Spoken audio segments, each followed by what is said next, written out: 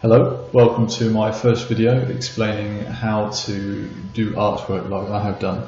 You've probably come across my artwork on my website via Pinterest, and I've had quite a few inquiries asking me to show you how I do it.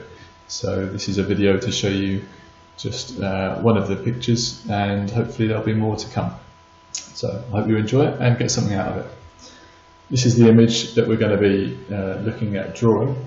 It won't be as fine as this, but it will give you a rough idea of how to create the basic shape.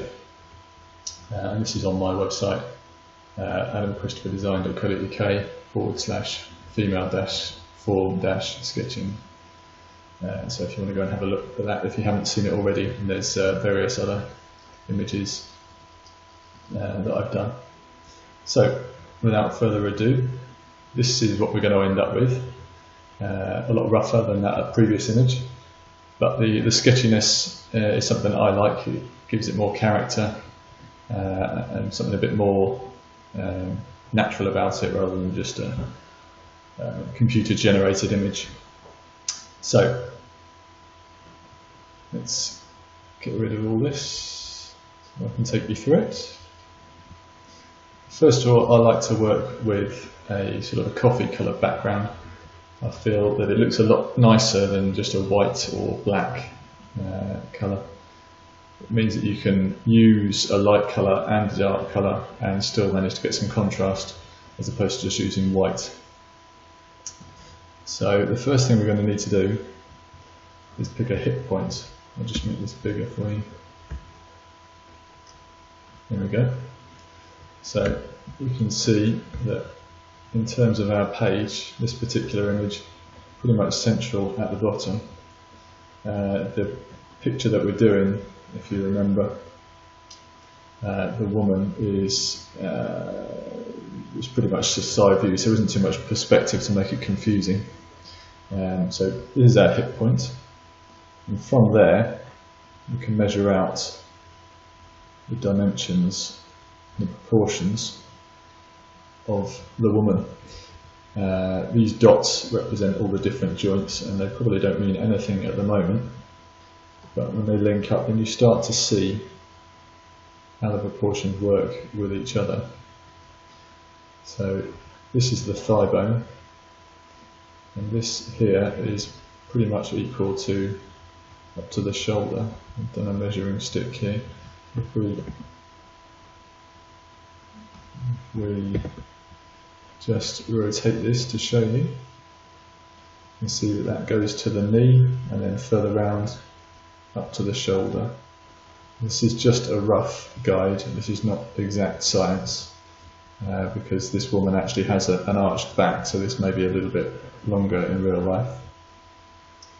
And you'll also notice that in this particular one, her elbow is almost as long as her back, which is not right either.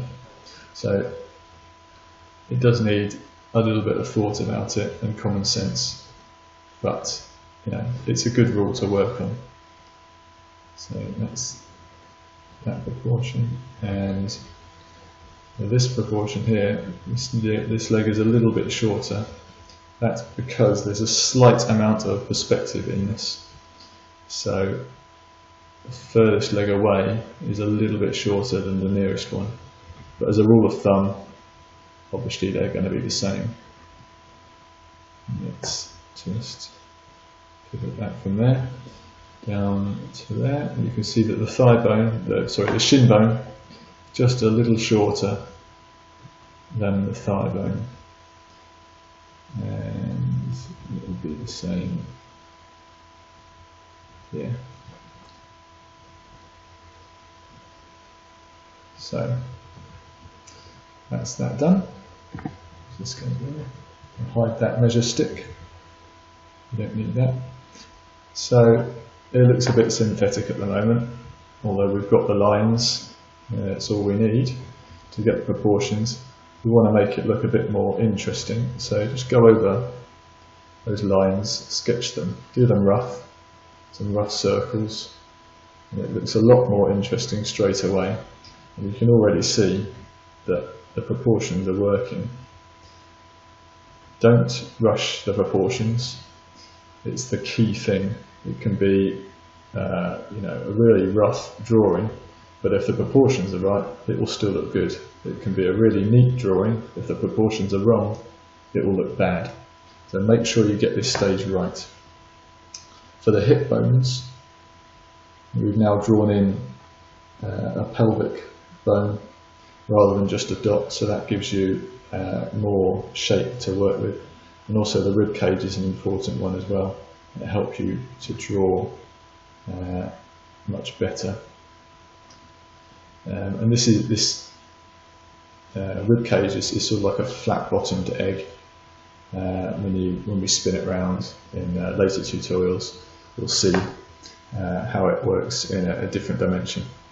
But the head is somewhere between the shoulder and the elbow, a little bit further up.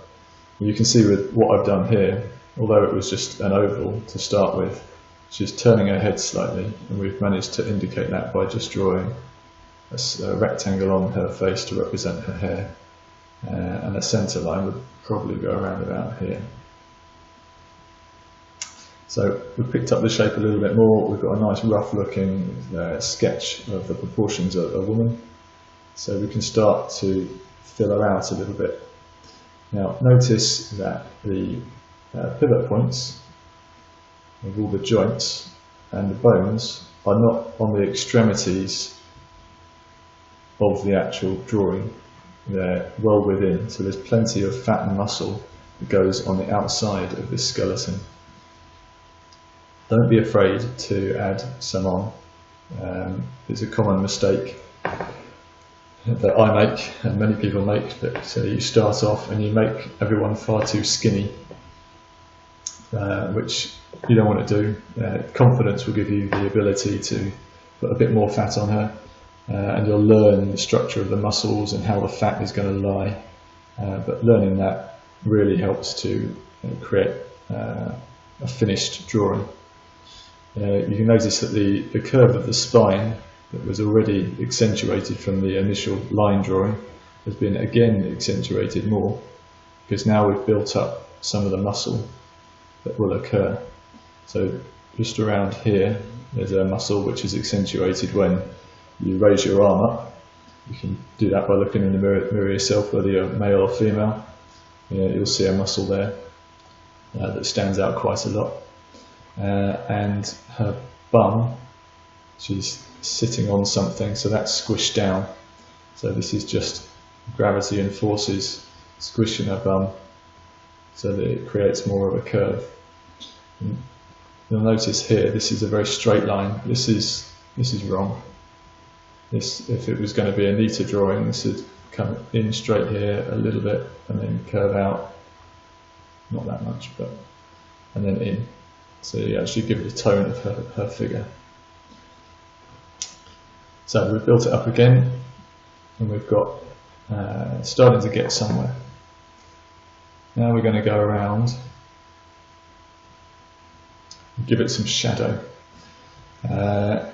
Just a very quick darkening, but you can already tell it gives it more depth, and it's an easy trick to do. If the light point is coming from just up above, and it doesn't take a rocket scientist to work out all the lower parts are going to be some sort of darker shade, and then on top of that you can add some darker shades again for the real areas that are going to be the darkest, the proper underneath bits.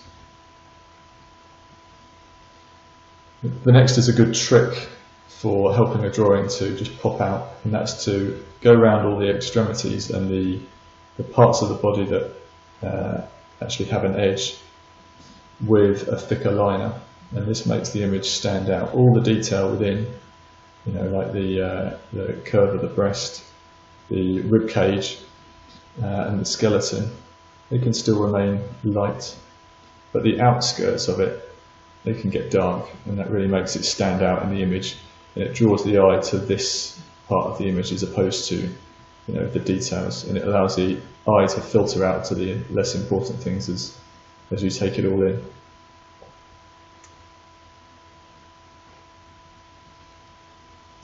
using the same technique with the shading as with the outlining. I've just gone under the bottom parts and just made them pop a little bit more with a thicker line. You can see just there. It makes it stand out a little bit more. So now that we've done her, we can start to add some context in. And perspective lines, they will go to this point here. So you can see it's quite an easy drawing. She's going to be lying on a sunbed. That helps your eye draw in to that point down there.